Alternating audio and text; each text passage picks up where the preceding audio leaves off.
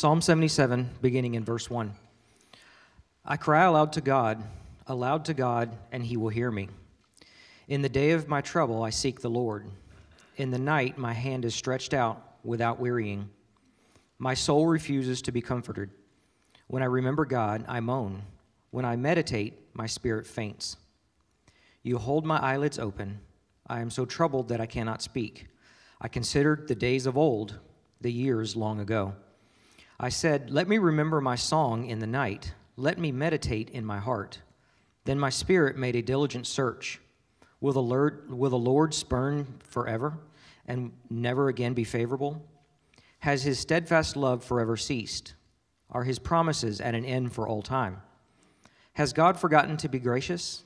Has he in anger shut up his compassion? Then I said, I will appeal to the years of the night, to the years of the right hand of the Most High. I will remember the deeds of the Lord. Yes, I will remember your wonders of old. I will ponder all your work and meditate on your mighty deeds. Your way, O God, is holy. What God is great like our God? You are the God who works wonders. You have made known your might among the peoples. You with your arm redeemed your people, the children of Jacob and Joseph. When the waters saw you, O God, when the waters saw you, they were afraid. Indeed, the deep trembled. The clouds poured out water. The skies gave forth thunder. Your arrows flashed on every side. The crash of your thunder was in the whirlwind. Your lightnings lighted up the world. The earth trembled and shook. Your way was through the sea, your path through the great waters, yet your footprints were unseen. You led your people like a flock by the hand of Moses and Aaron. This is the word of the Lord. Amen. You may be seated.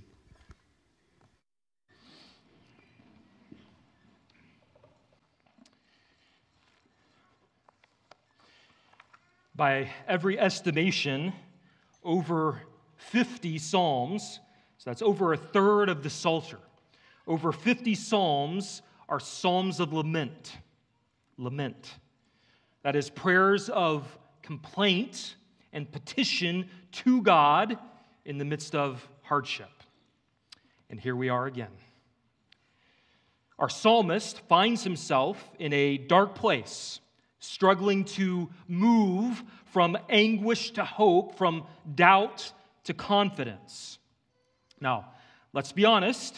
How many of you, when James was reading this psalm, thought, gosh, another sad and dreary psalm, Chris? Really? That's not what I was hoping for today when I rolled out of bed. And why do we keep revisiting psalms like this?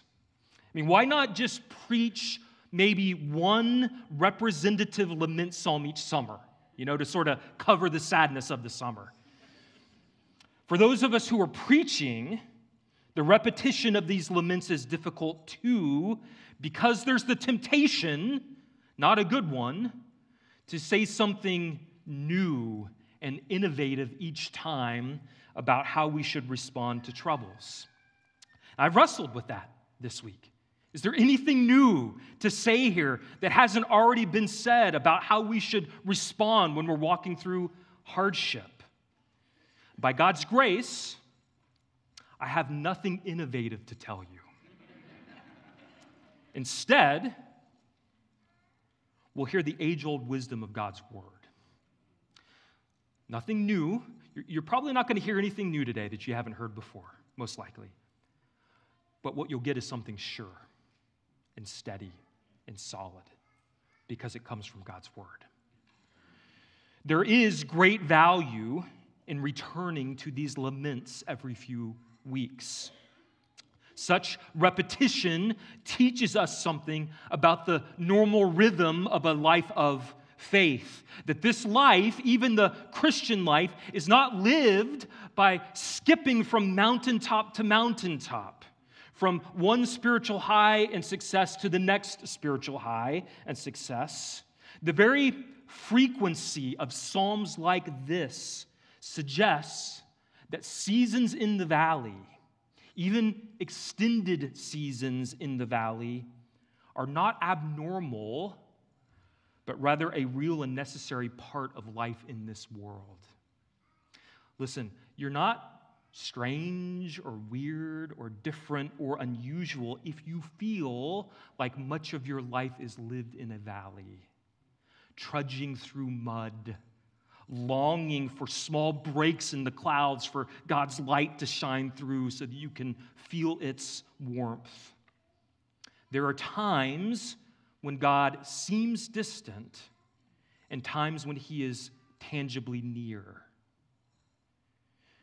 And because there are just, by sheer number, so many lament psalms, this appears to be the ordinary experience, even for Christians on pilgrimage in a fallen world. Such seasons are real, right? We know that they're real because we experience them. We feel them when we're in the valley. They're real and necessary. That's the part that we don't like as much. You mean God has designed this valley, Chris? He's designed my troubles for a purpose? Yes, for a good purpose. It's in the valley where we learn to trust and depend on him most fully.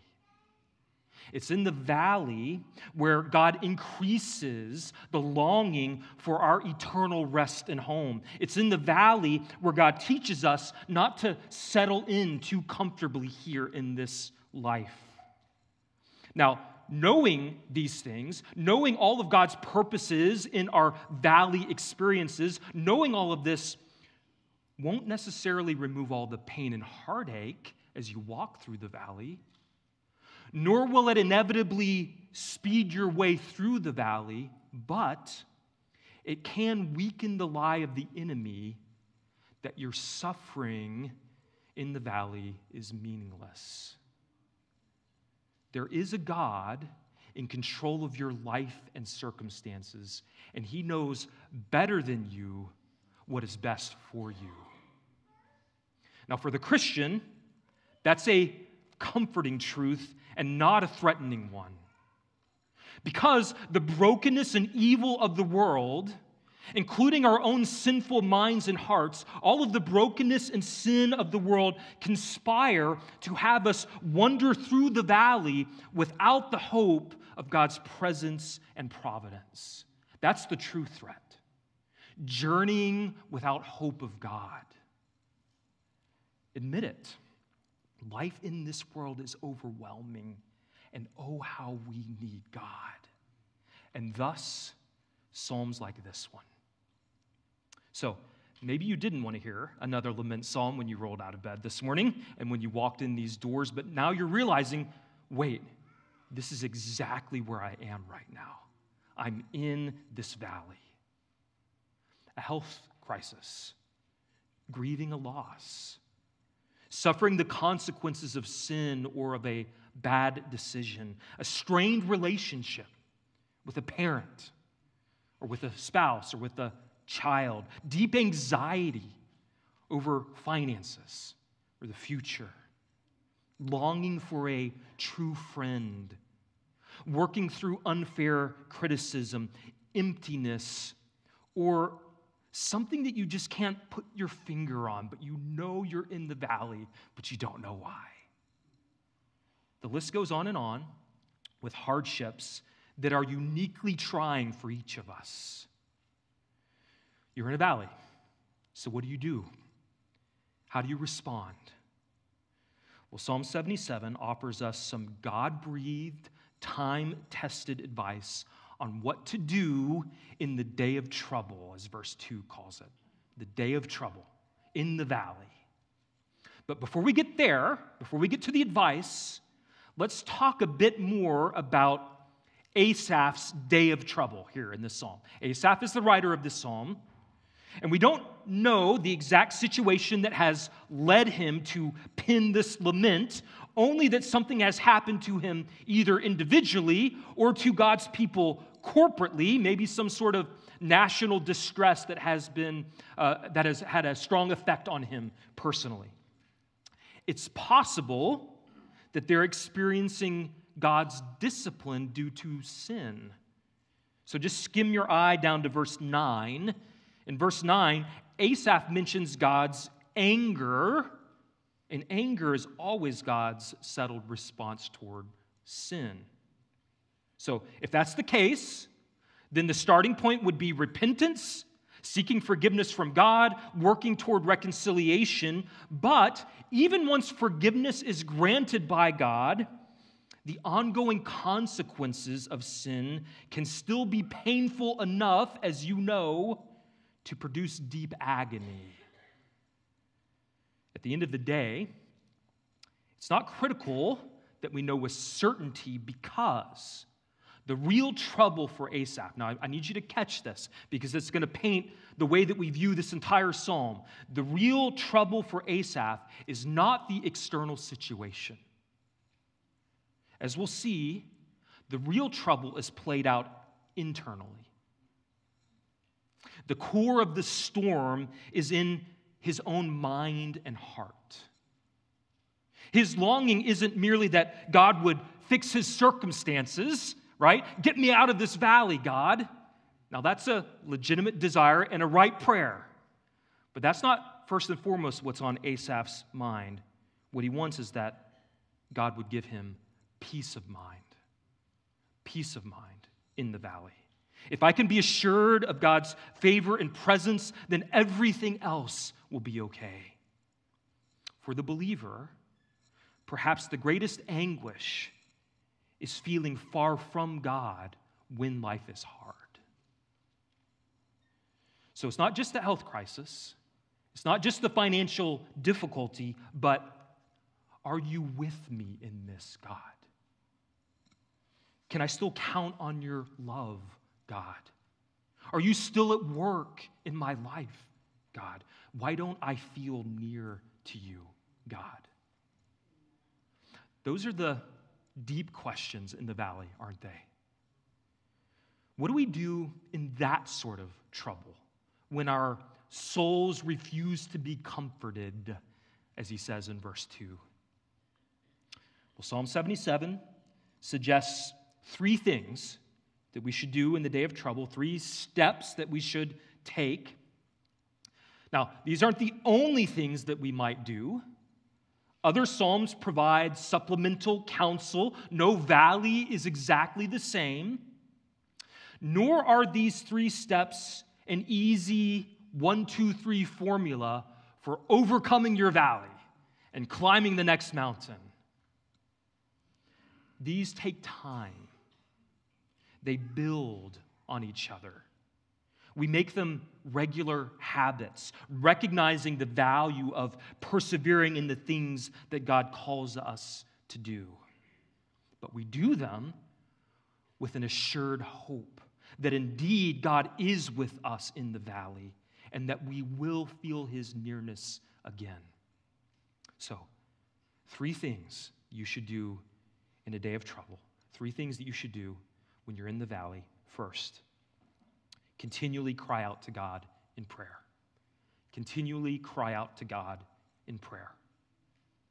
Look again at verses 1 through 3. Asaph says, I cry aloud to God, and he will hear me. In the day of my trouble, I seek the Lord. In the night, my hand is stretched out without wearying. My soul refuses to be comforted. When I remember God, I moan. When I meditate, my spirit faints. It's always right in the day of trouble to cry out to God as an immediate first response. And so that's what Asaph does in verse 1. He cries out to God. And he's not quiet about it, is he? I mean, 2 times he says, I cry aloud to God, aloud to God. These are loud cries.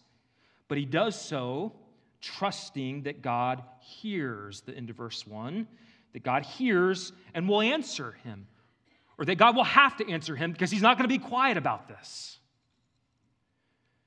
Now, this is not always our inclination, is it, when we're in a day of trouble?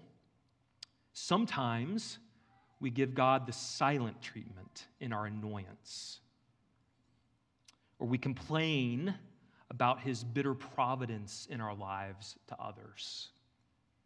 Or we numb the pain of trouble with other activities.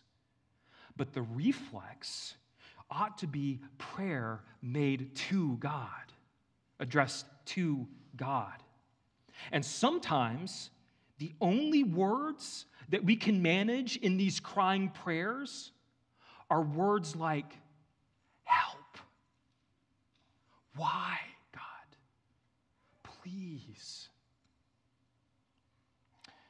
Notice also that these aren't one-time cries.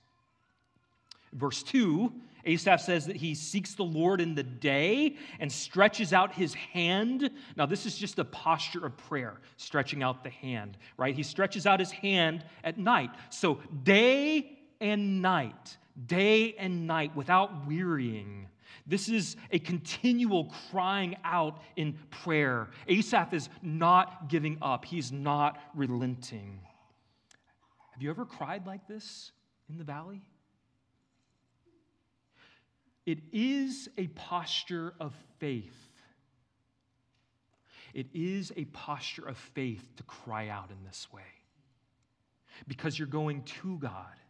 You're speaking to God. You're praying to God, and you're not turning away from God. The suggestion to cry out in prayer is, in one sense, simple, but we dare not make it simplistic. It's the right thing to do, to pray when we're in a day of trouble in the valley, but there's no guarantee of easy or immediate relief. So even as Asaph is crying out continually, his soul still refuses to be comforted, verse 2. And as he turns his mind to God, verse 3, the moans of turmoil continue to pour out. Now, a gentle word of reminder here to those of us who would be a counselor to a friend who is walking through a day of trouble. Beware of mystery-denying platitudes. You know the ones. Just pray. It'll all be all right. Yes, we should pray.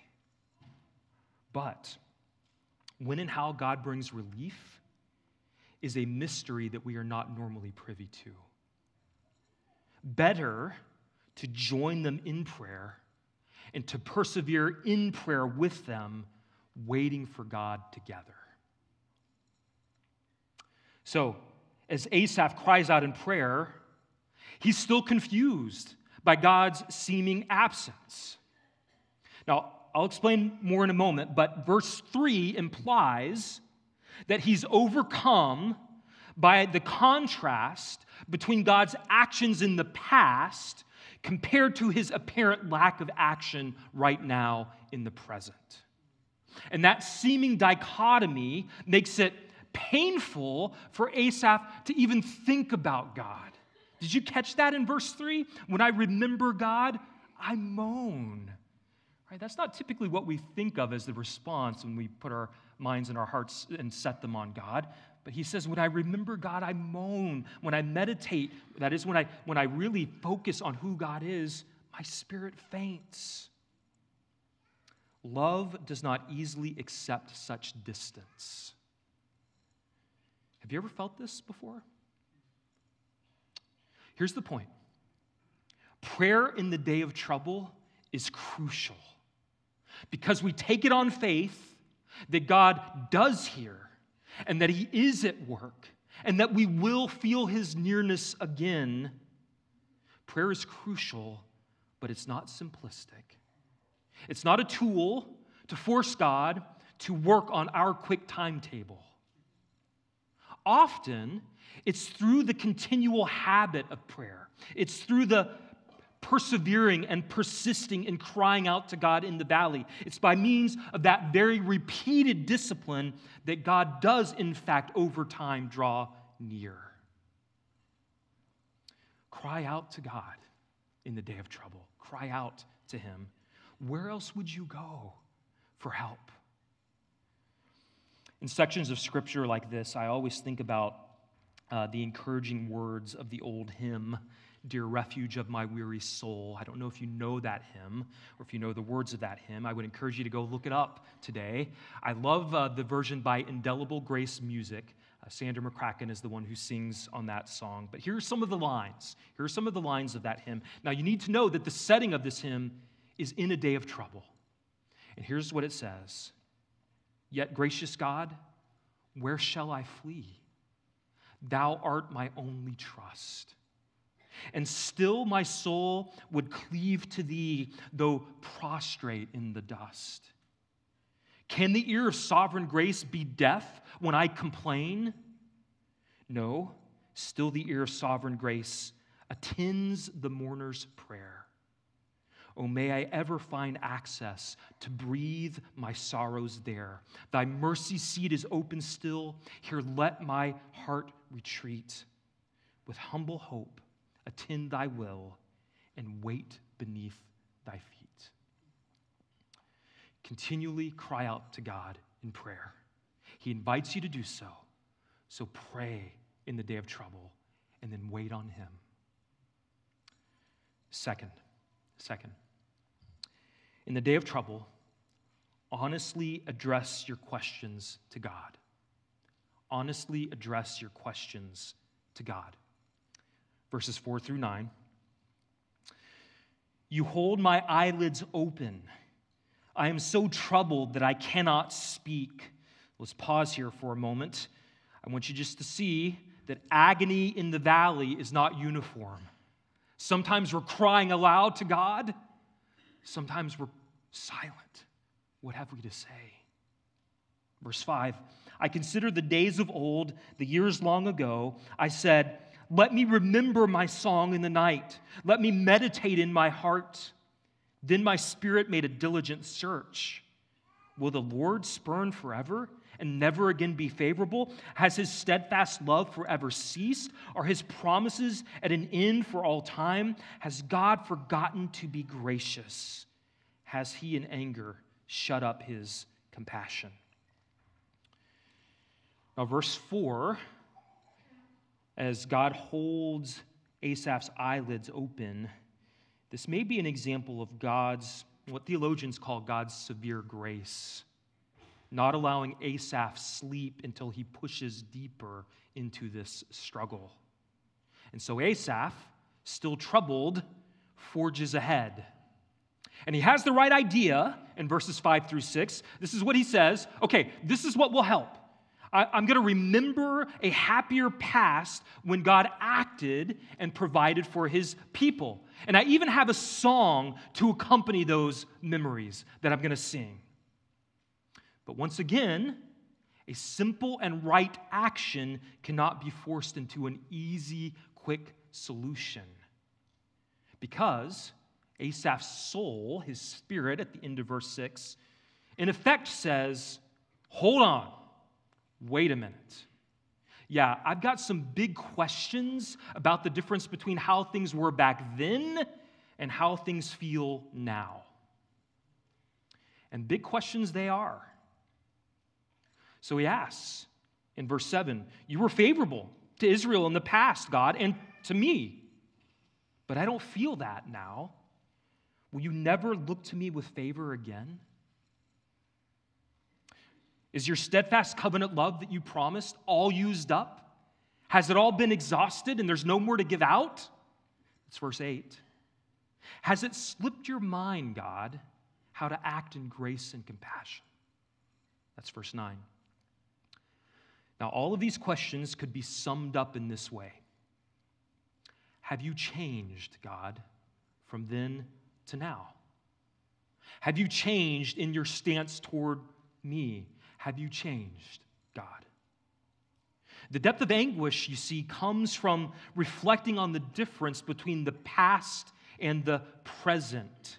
Relief by remembering a former joy is not so speedily attained, John Calvin said. Now, don't get me wrong.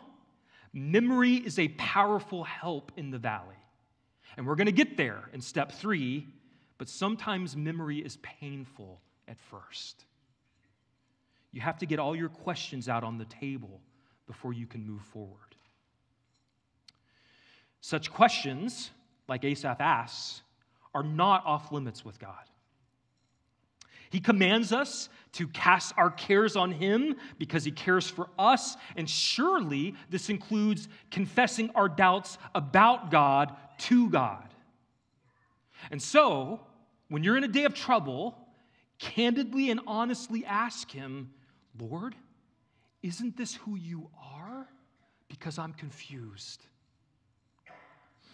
This doesn't reveal a lack of faith, just the opposite. Questions like these aren't asked with the motive of finding fault with God or charging God with wrong, but rather they're asked with the motive of an intent to understand God better. I want to know who you are. Honest doubts addressed to God in this way reflect an openness, a willingness on our part to being taught and reminded and brought back to God's word. Once questions like these are aired, once we speak them to God, then there's an opportunity to test them against Scripture. So, for example, here, Asaph asks if God has forgotten to be gracious. And Asaph asks God, have you shut up your compassion in anger? But Asaph knows, and we know too, if we know our Bibles well, that the very unchanging character of God, Exodus 34, is that he is a God who is gracious, slow to anger, abounding in steadfast love and faithfulness and compassion. When we ask God these questions, when we air them, when we put them out in the open, honestly, we then can begin to reason with ourselves from God's word that such doubts don't ultimately stand up to reality. Derek Kidner puts it this way: as broad misgivings about God are spelt out, that is, as they're given voice, their inner contradictions come to light, and with them the possibility of an answer. If steadfast love is pledged in God's character and word, then it can hardly disappear, or his promises come to nothing. So honestly address your questions to God, and then turn to the Bible to help you wrestle with them. And I think when you do that, you'll find that many, if not most of your questions are actually rhetorical questions, and that they contain their own answer. Has God's steadfast love ceased toward me, his child? Of course not. Of course not. Okay then, Lord, then help me wait on you. Help me to see and to feel your present love in this day of trouble. When our questions have been honestly addressed to God, and we're ready to listen to him and to receive his answers, then we can move to the third step. So third, in the day of trouble, intently remember who God is and what he has done. Intently remember who God is and what he has done. This is the entire second half of the psalm, verses 10 through 20. So let's read it again.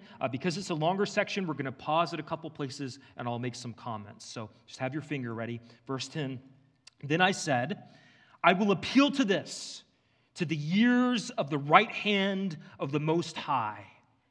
So Asaph returns to this action of remembering God. And he says, I'm going to appeal to the years of the right hand of the Most High. To speak of God's right hand is to talk about all the powerful and mighty ways that God has rescued his people throughout the centuries. Whenever the Bible talks about God's right hand or his right arm, it's talking about his power to save his people. And so Asaph commits himself now to remembering the mighty things that God has done throughout the centuries. Keep going, verse 11. I will remember the deeds of the Lord. Yes, I will remember your wonders of old. I will ponder all your work and meditate on your mighty deeds. And so notice here, Asaph is seeking to remember all of the things that God has done, right? All of God's mighty acts in the past. Then verse 13, your way, O God, is holy. What God is great like our God? So not only does Asaph turn his mind to what God has done, but who God is, what his character is like. He is a God who is holy. And what God is great like our God? None. That's the answer. None, because he's holy. Verse 14, you are the God who works wonders. You have made known your might among the peoples. You with your arm redeemed your people, the children of Jacob and Joseph. Pause. Now, in the rest of the psalm, from verse 16 forward, Asaph is focusing on one specific instance of God's mighty actions, the Exodus, when God delivered his people from Egypt.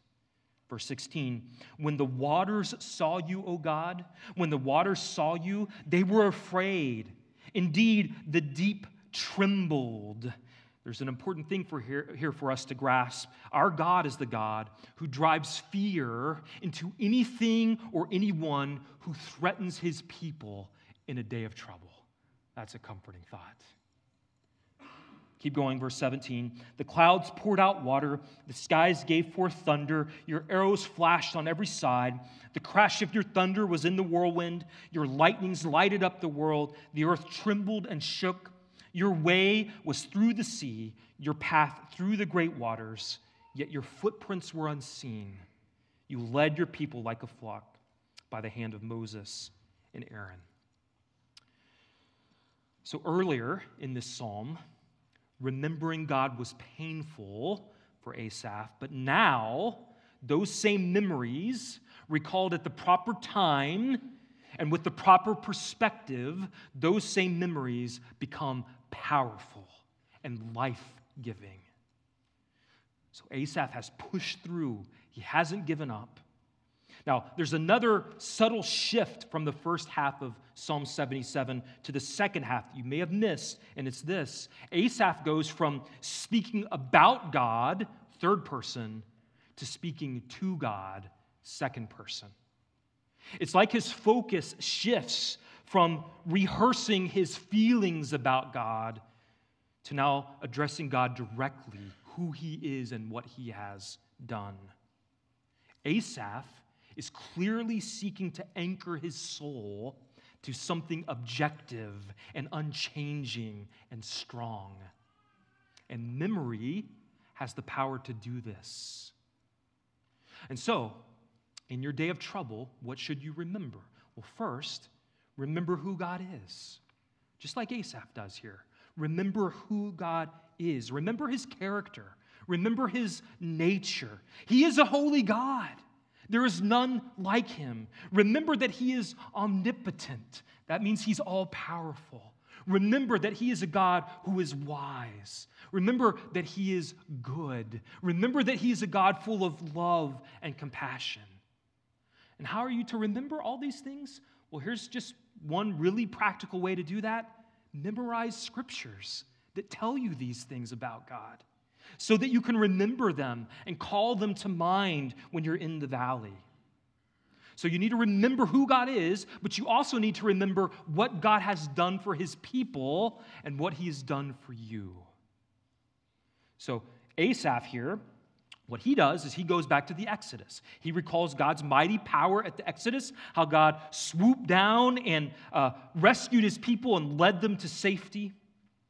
For us, we have a new and better Exodus to remember, the atoning work of Christ. What God did in Christ on the cross. Whenever we are tempted to doubt God's love for us in the valley, whenever we are seeking to find and to feel God's love for us in the day of trouble, the New Testament consistently points us to one place: the cross of Jesus Christ.